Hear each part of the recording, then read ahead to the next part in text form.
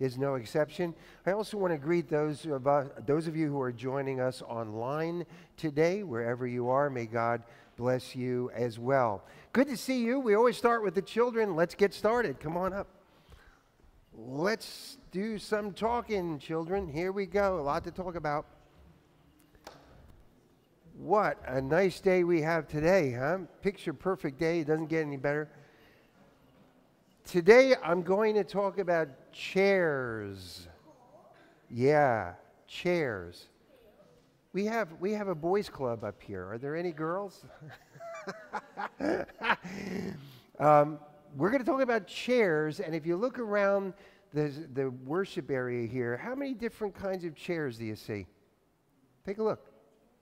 Different kinds of chairs. How about the ones behind you? Look over there. You see those padded chairs there? Well, you know what? If you want to serve as an acolyte, that's the person who lights the candles, you get to sit in one of those chairs. There's chairs that I sit in over there. Artie, you have a special chair. Artie's chair actually moves, unlike the other chairs, right? You got to...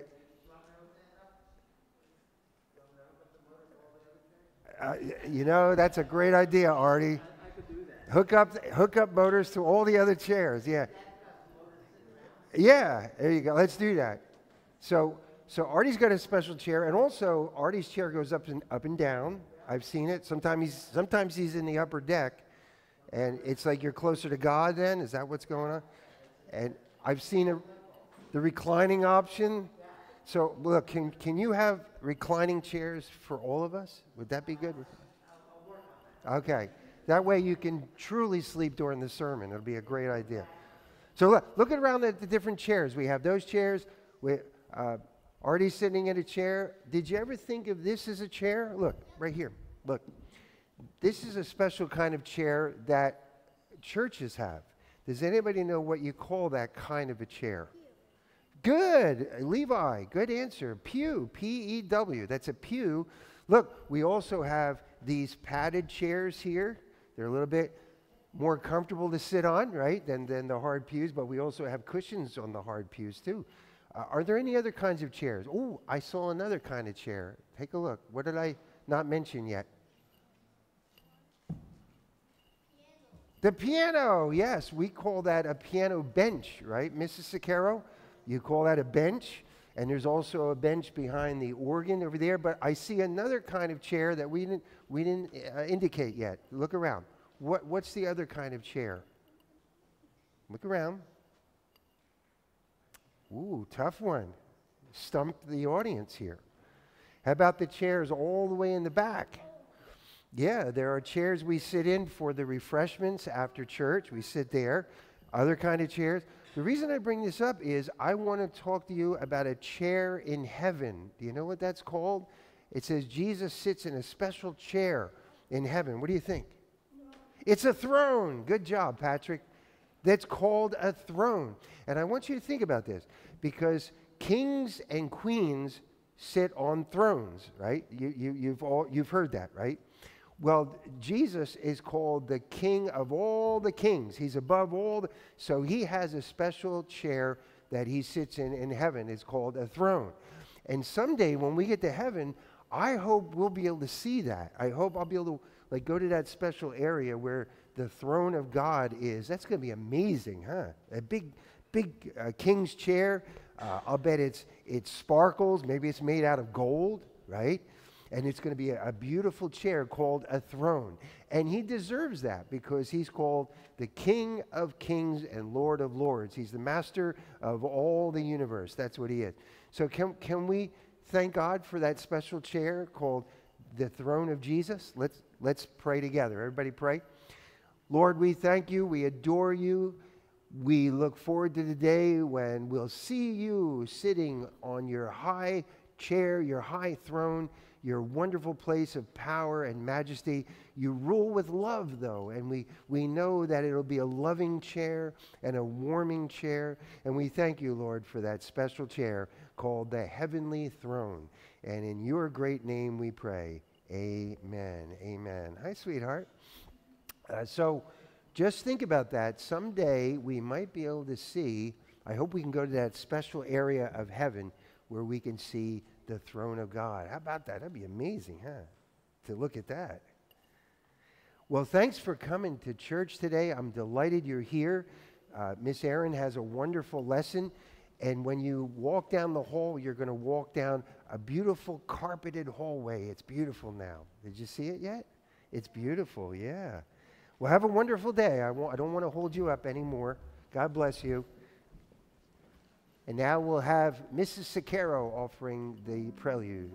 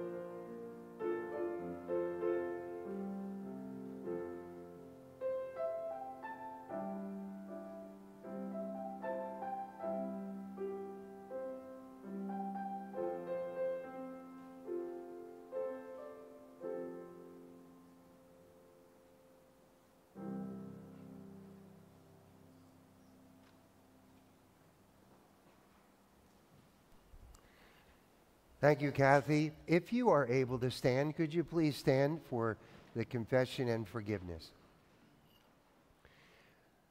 Blessed be the Holy Trinity, one God, who forgives all our sin, whose mercy endures forever. Amen. Let us confess our sin and come to God for healing.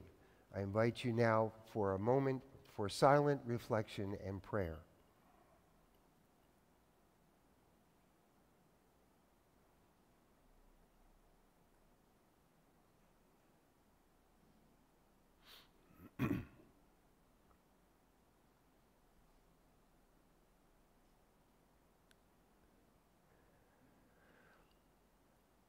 Gracious God, have mercy on us.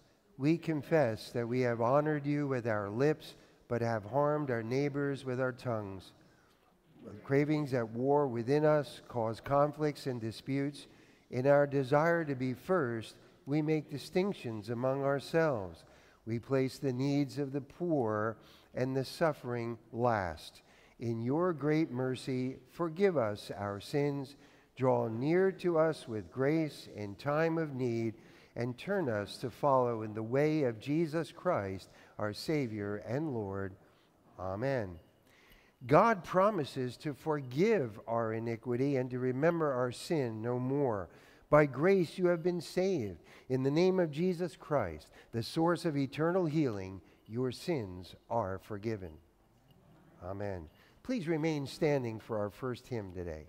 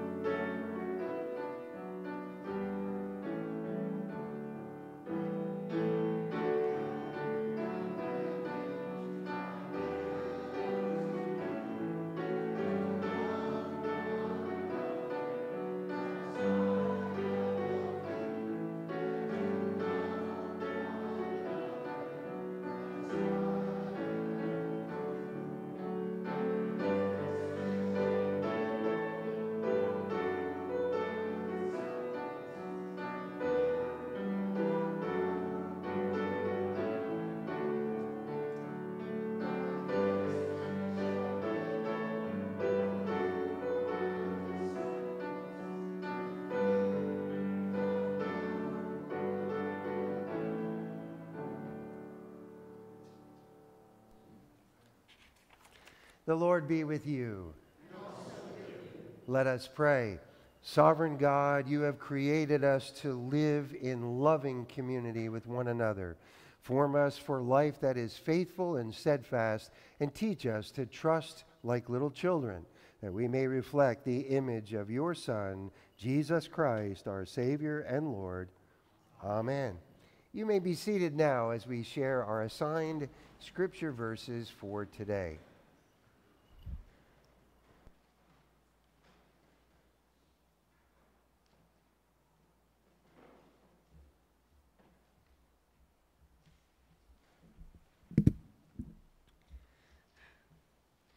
Quoting from the Psalms, this passage from Hebrews emphasizes that Jesus, the one through whom God created everything and who sits at God's right hand, is also the one who experienced human suffering and death in order to blaze the path of salvation for us.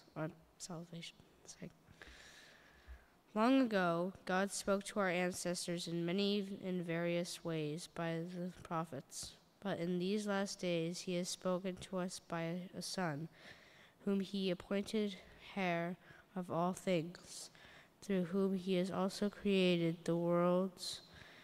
He is the reflection of God's glory and the exact imprint of God's very being, and he sustains all things by his powerful word. When he had made purification for sins, he sat down at the right hand of the Majesty on high, having become as much superior to angels as the name he has inherited is more excellent than theirs. Now God did not subject the coming world, about which we are speaking, to angels, but someone has testified somewhere, what are human beings, that you are mindful of them, or mortals, that you care for them. You have made them a little while lower than the angels. You have crowned them with glory and honor, subjecting all things under their feet. Now in subjecting all things to them, God left nothing outside their control. As it is, we do not yet see everything in subjection to them, but we do see Jesus, who for a little while was made lower than the angels, now crowned with glory and honor because of the suffering of death, so that by the grace of God he might taste death for everyone. It is fitting that God, for whom and through whom all things exist, in bringing many children to glory, should make the pioneer of their salvation perfect through sufferings. For the one who sanctifies and those who are sanctified all have one Father. For this reason, Jesus is not ashamed to call them brothers and sisters, saying, I will proclaim your name to my brothers and sisters. In the midst of the congregation, I will praise you. If you are able, this concludes today's reading. If you are able, please stand for the gospel. The Holy Gospel according to St. Mark, the 10th chapter. Jesus announced and enacted in history the new reality of God's surprising activity. These two stories demonstrate this new reality. Women and children are accepted and valued, not dismissed as inferior to adult men. St. Mark writes, some Pharisees came, and to test Jesus they asked, is it lawful for a man to divorce his wife? And Jesus answered them, well, what did Moses command you? They said, Moses allowed a man to write a certificate of dismissal and to divorce her. But Jesus said to them, because of your hardness of heart, he wrote this commandment for you. But from the beginning of creation, God made them male and female. For this reason, a man shall leave his father and mother and be joined to his wife, and the two shall become one flesh. So they are no longer two, but one flesh. Therefore, what God has joined together, let no one separate. And then in the house, the disciples asked him again about this matter. He said to them, whoever divorces his wife and marries another commits adultery against her. And if she divorces her husband and marries another, she commits adultery. People were bringing little children to him in order that they might touch them, and the disciples spoke sternly to them. But when Jesus saw this, he was indignant and said to them, let the little children come to me. Do not stop them, for it is to such as these that the kingdom of God belongs. Truly I tell you, whoever does not receive the kingdom of God as a little child will never enter it. And he took them up in his arms, laid his hands on them, and blessed them. The gospel of the Lord. Please have a seat, everyone.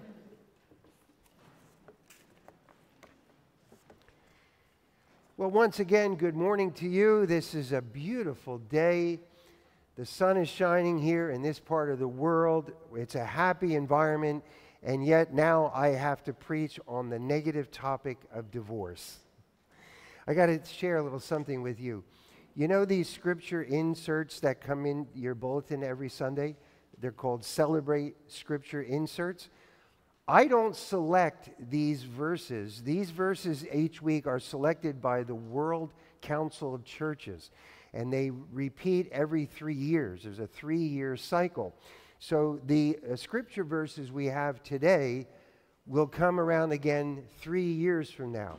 It's a 3-year cycle. Just wanted to let you know, because I don't particularly enjoy preaching about divorce, and yet divorce is mentioned in our gospel reading, and we need to clear this up.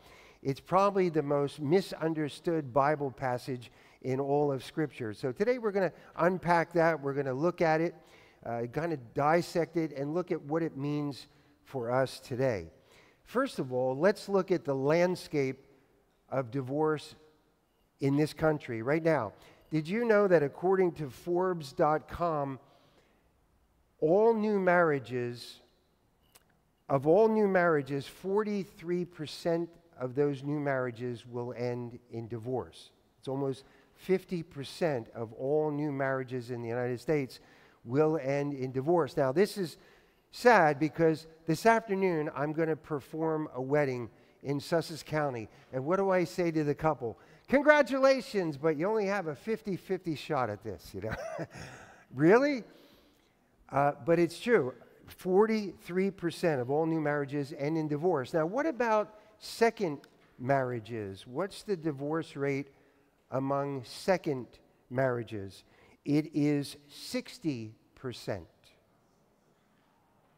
So the divorce rate is higher for a second marriage than it is for a first marriage. What about third marriages? Let's take a look at that. What's the divorce rate for third marriages? 73%. Now, don't you think it should be the other way around? Don't you think the higher number should be the first marriage? But the more marriages one has, the greater percentage likelihood that marriage will end in divorce. I find that counterintuitive, but that is actually the statistic. Again, in case you missed it, first marriages, 43% will end in divorce. Second marriages, 60% will end in divorce. Third marriages, 73%. What did Jesus say? Jesus had some harsh words against divorce because of the divorce practices of his day. Now let's take a look, first of all, what Jesus said. The words appear on your monitor. Jesus said, what God has joined together, let no one separate. Whoever divorces his wife and marries another commits adultery against her. And earlier in the Old Testament, God says, I hate divorce. Pretty strong, right? It is strong because the divorce practices in the days of Jesus were incredibly abusive toward women. And that's why Jesus criticized the divorce practices then. Let me paint a picture of what it was like. In the first century, women did not choose who they were going to marry. Women were presented to the men. Women were treated as property. Women were treated as slaves and servants to their husbands. Women had no say into how the household was to be run. Only the man made those decisions. Women in the first century were not allowed to work outside of the home. They weren't allowed to have employment. They weren't allowed to run for public office. They were not respected in society. Women were second-class citizens who were bossed around primarily by their husbands. And let me say that there was a lot of abuse in those marriages. There was physical abuse in a lot of those marriages. There was psychological abuse in a lot of those marriages. There was sexual abuse in a lot of those marriages in the first century. Now, here is the abomination. The abomination is that a woman could not seek any kind of relief if she was being abused. In the first century, she could not run to an attorney. She could not run away from home, and if she did, she was rounded up and brought back into the home, and her parents would say, "You must be a bad wife because your husband doesn't like you. It's all your fault." That's what the woman was told. And not only that, but a woman could release, a man rather, could release his wife with a certificate for trivial reasons. "I'm tired of being married to you. You're out of here. Your cooking isn't good enough. You're out of here." And when she was thrown out of her husband's home, she had to go back to her parents to get verbally abused because she didn't live up to the expectations of her demanding husband. There were no custody awards. The man had the children, so the woman had to be cast out of her home, away from her children, considered a failure, even if she was abused by her husband. And men were allowed to simply write off their women, just cast them out and get a new one. Jesus looked at the abusive practice of divorce. And of course, Jesus was harshly critical because Jesus knew that women were not equal partners in the marriage, women were not treated fairly, and women had no legal recourse whatsoever. And Jesus actually spoke up for the rights of women. That's why he was so critical of the divorce practices of that day. What about now? What does the Lutheran Church say about divorce? We're all part of the Evangelical Lutheran Church, and let's see what the Lutheran Church says.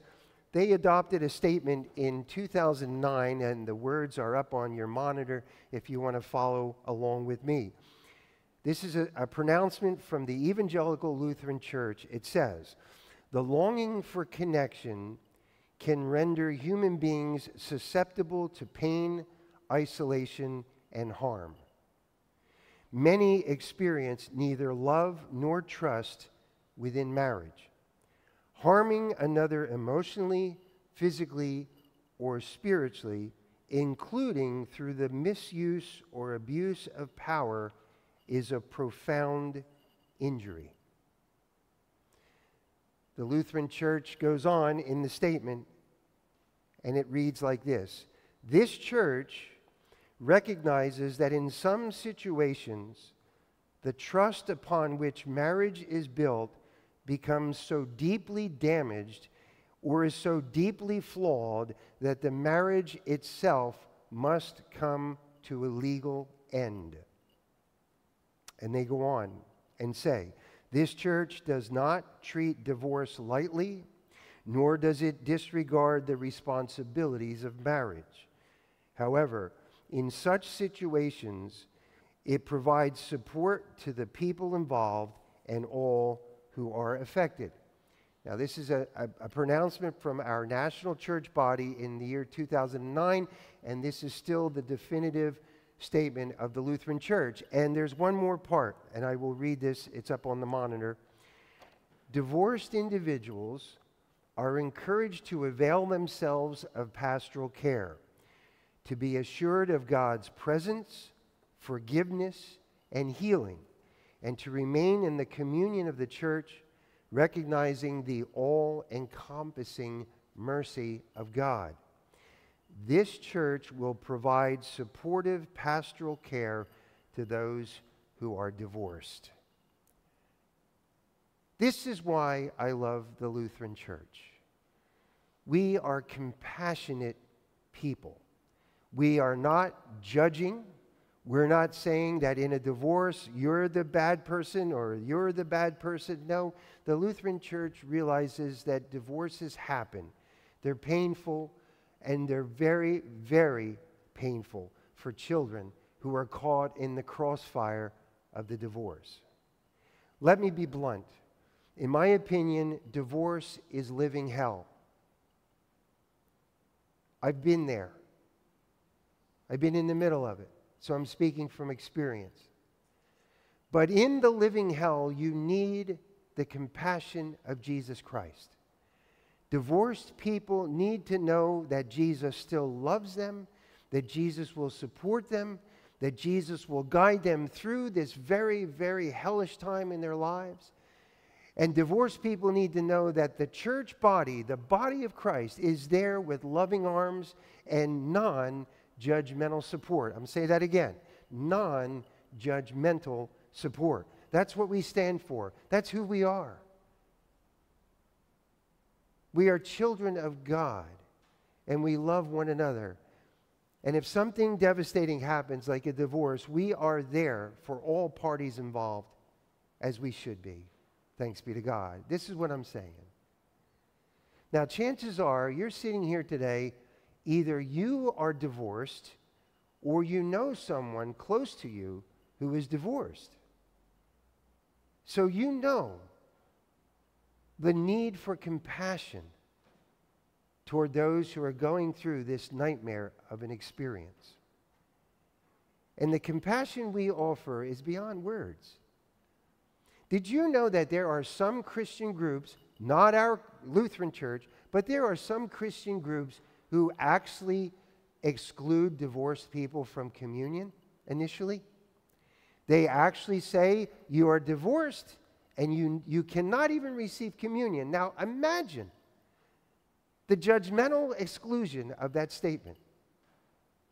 The Lutheran Church says, if you're divorced, that's all the more reason you need communion. You need grace.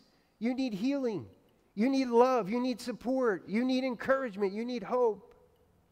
And Jesus will always be there for you. That's what we say. And we say it again today. Thank God our church will never condemn divorced people. We will never reject divorced people. And we will never isolate divorced people. Thanks be to God. Jesus never rejected those who came to him for love and encouragement. Let's think about this. Think about someone you know who is either going through a divorce right now or has been divorced and is trying to get life back together again. Can you please pray for those people and pray and offer your listening support to each and every one? Let's pray right now. Can you bow your heads with me and we'll pray together? Oh Lord our God, we know that divorce is so devastating, and we know that it's so prevalent in this country. We know that hearts are broken. We know that children are questioning what's going on. We know that lives are devastated by this. So we pray, Lord, for healing. We pray for your grace upon every troubled heart. We pray for restoration and renewal for those who are losing faith. And we pray that healing will bring a fresh new chapter into the soul of each and every divorced person today. We ask your compassion, and we ask that we can express that compassion to one another. In the name of Jesus Christ we pray. Amen. And may the peace of God, which surpasses all human understanding, keep our hearts and minds in Christ Jesus. Amen.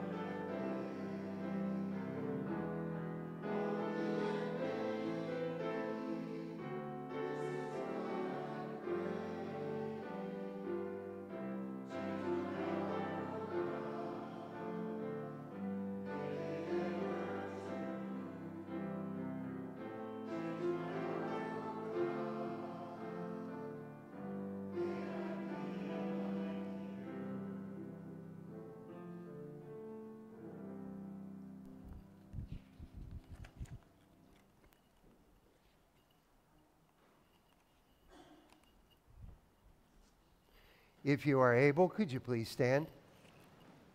And let's proclaim our faith in the words of the Apostles' Creed.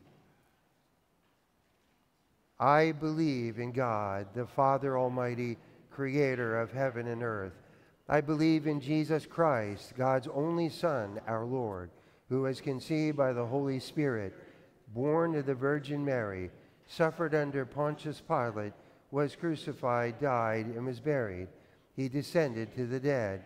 On the third day he rose again. He ascended into heaven. He is seated at the right hand of the Father, and he will come to judge the living and the dead. I believe in the Holy Spirit, the holy Christian church, the communion of saints, the forgiveness of sins, the resurrection of the body, and the life everlasting. Amen. Could you please be seated now?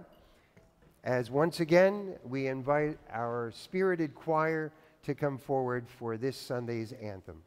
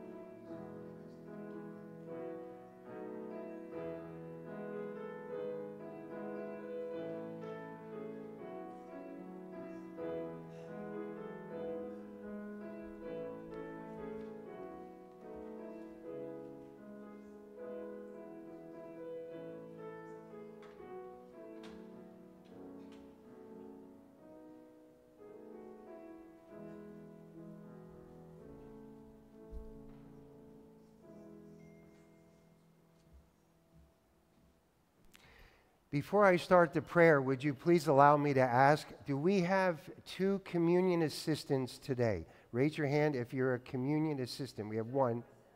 Do we have 2? Thank you. Okay, just wanted to double check. Okay.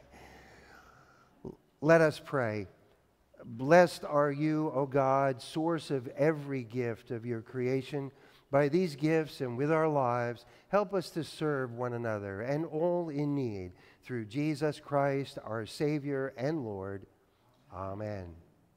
If you are able, could you please stand?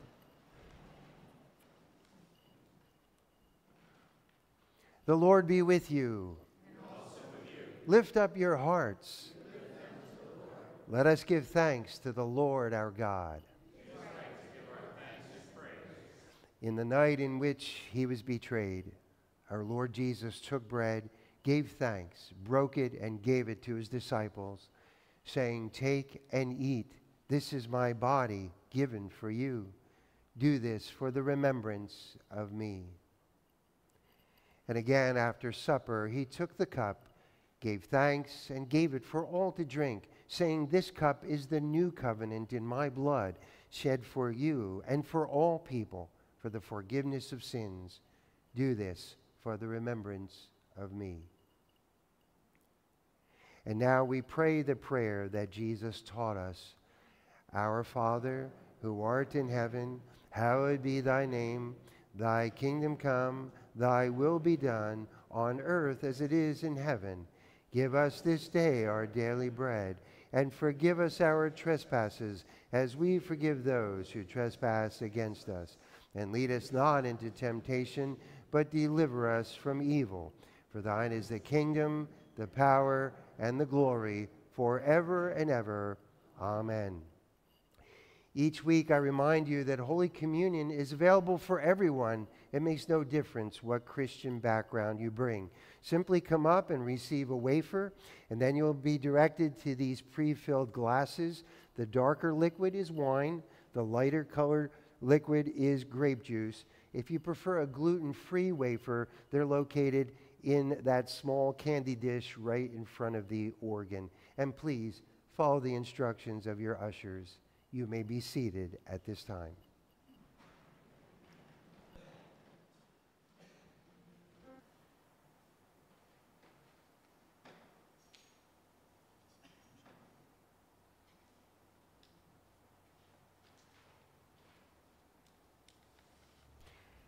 If you are able, could you please stand? Let us pray.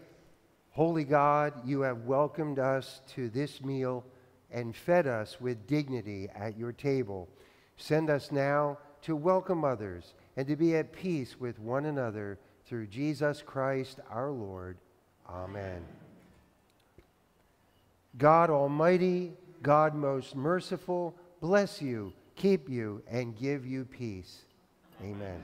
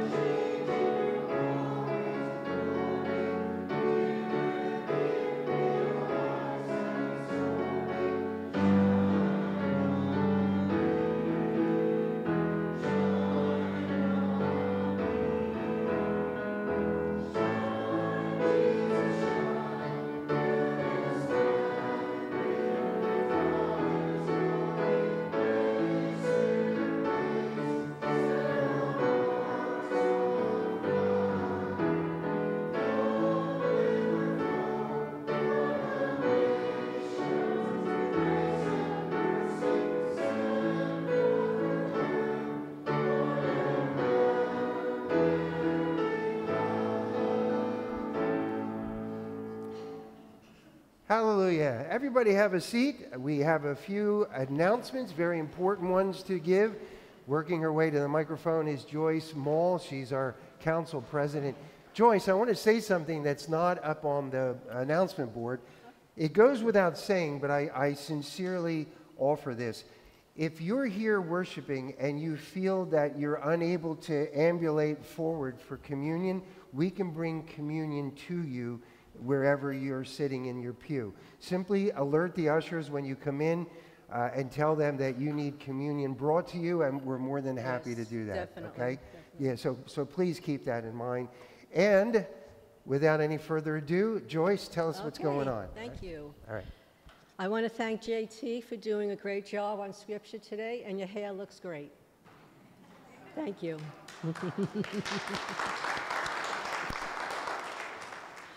We want to let you know that if you want to have your children's birthday party at the church, it's available. We have the miniature golf downstairs. You could either see myself or Pastor. I was wondering, along with some people in the church, how many people would be interested in joining our marketing team by a show of hands? Nobody. Okay. If you are interested, please be up front after church today. Come up and talk with me about it. Welcome. The women's group is having a meeting next Sunday after service in the Blue Room. You always bring your coffee and your cakes with you. We do need more people to sign up for scripture reading and for doing the offering. There's sign-up sheets in the back. I could give you a 2-minute training on it if you like.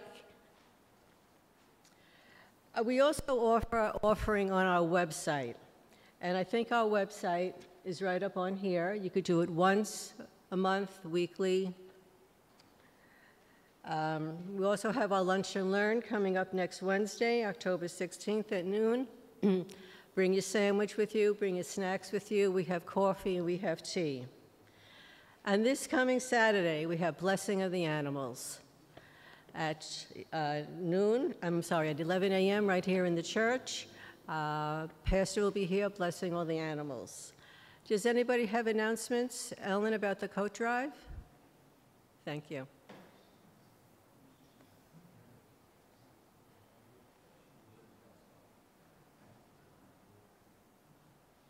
Good morning. The coat drive is in operation now, so you can bring them anytime in the next couple of weeks and leave them either on the bench if the church is closed, or if you can bring them into the church. I put a sign on the middle closet in the hall there. You can put them in that closet. And while I'm here, I'd just like to give you a quick announcement from our friends at Norbu. They're having their encampment this weekend, and they'll be there today from 10 until 5. They have wonderful krumkaga and krunsakaga and all kinds of Norwegian pastries for sale, and they are selling hot dogs for lunch, and there are quite a few vendors there in the parking lot areas if you'd like to look around and see what they have also. They would love to have you come down. All are welcome. And Nobu's right across the street. Right across Green Pond Road. There's a sign on Green Pond Road there, and you can find a parking place somewhere. Find a parking place somewhere there and join them for a little while if you'd like. Yes. We recorded Rise and Shine, the song that we're singing for the Blessing for the Animals. We'll also be in church next Sunday. So parents, you'll be receiving an email from Miss Erin, a video of the motions and the song so that they can practice it. And also, I got to talk to Don about the slides that I have for it. Thank you. Pastor? Yes, I wanted to welcome a beautiful black lab that's in the back of the church. We have a service dog joining us today named Salem, so we welcome Salem. I know generally you're not supposed to pet service dogs, but if we get permission, just let us know, okay? All right, that's great. Welcome, Salem. And next week, great segue, we have the Blessing of the Animals for next Saturday at 11, so maybe Salem can join us. I was asked to give a very brief report on certain financial issues. A lot of you were asking about the Spring Festival. The numbers are now up there on the monitor screens. As you can see, The total income was close to $7,000, less the total expenses, which is $5,320 and change, for a gross profit of almost $1,500. This is the result of the spring festival that we had on June the 8th. We did designate a charity to receive 10% of the proceeds, or approximately 10%, and that was paid to Rise Up. A little less than $125 was designated even before the festival to go to Rise Up. So as you can see, the net profit for our church then comes to about $1,354.44. We do have another slide, I believe. Some profit sales. A lot of you were asking, where did the money come from for the festival? Well, food sales, we received a little over $2,000. Then there was the Tricky Tray, over $800. Registrations. Now this is the car show registrants as well as the vendors, a little over $900. And beer and wine, a little less than $200 there. You can see the numbers up there. And I believe we have one more. Some of the major expenses, and they are necessary, we had a security group come in here called the K Street Group. Every year when we have the festival, we have to have armed security guards for protection, because God forbid, we've heard so much about mass shootings at public events. We wanted to make sure that we were safe and sound with registered and qualified security guards. One was at the front, one was at the back. That came to $720. The insurance policy was $359. The entertainer we had was $600.